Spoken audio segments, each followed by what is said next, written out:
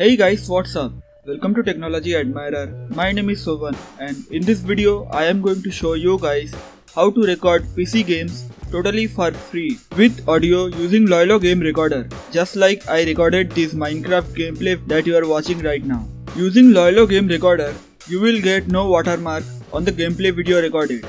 Also, there will be no time limitation on how long you can record.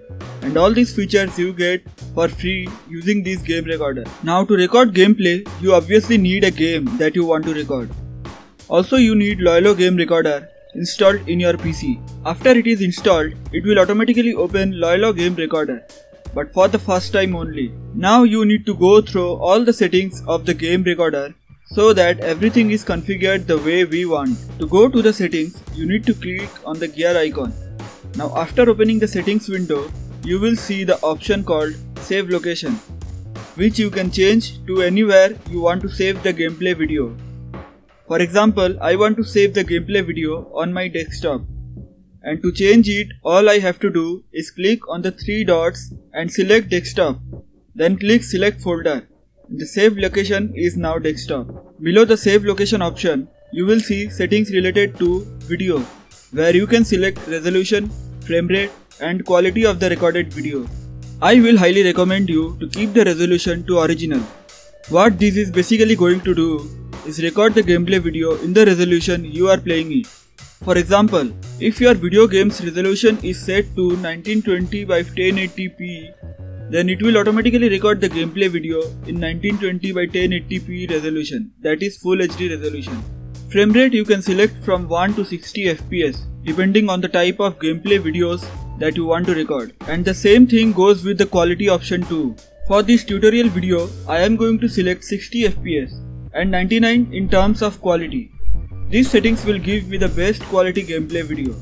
Now you can see the option for selecting shortcut key using which you can start or stop the gameplay recording. Here I will recommend you to select a shortcut key that you will not use while playing any game. For example, numlock key, so that you don't accidentally start or stop the recording while you are playing the game.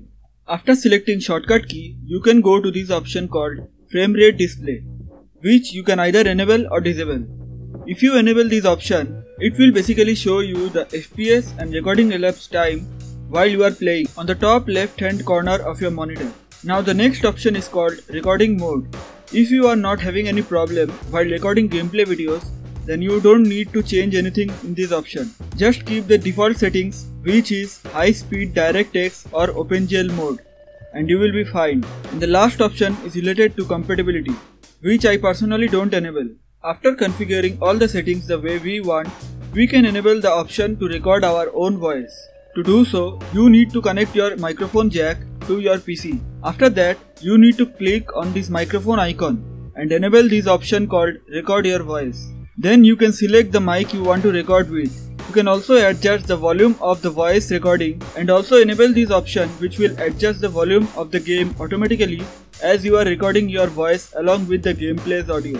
If you want to, you can also adjust the volume of speaker, system sound, microphone from this game recorder itself, simply by clicking on this volume icon and then adjusting the volume according to your own preference. Now finally, to start the gameplay recording after configuring this software, all you need to do is click on the three dots under the record game option, then select auto. After selecting auto, open the game you want to record. Then whenever you want to start the recording, you just need to press the assigned shortcut key. In this case, it is the numlock key. So that means when I press this numlock key, it will start recording the gameplay video. And if I press it again, it will stop the recording. After you finish the recording, just go to the folder where the recorded gameplay video is stored. In this case, it is stored in the desktop. And here you can see the video file. Now the video file size is huge, but the file size can be compressed without any loss in the video quality, using any video converter or software like Handbrake. That's it for this tutorial video. I really hope that this video helped you. If it does help you, then definitely do subscribe to this channel. It will be highly appreciated. Thanks for watching.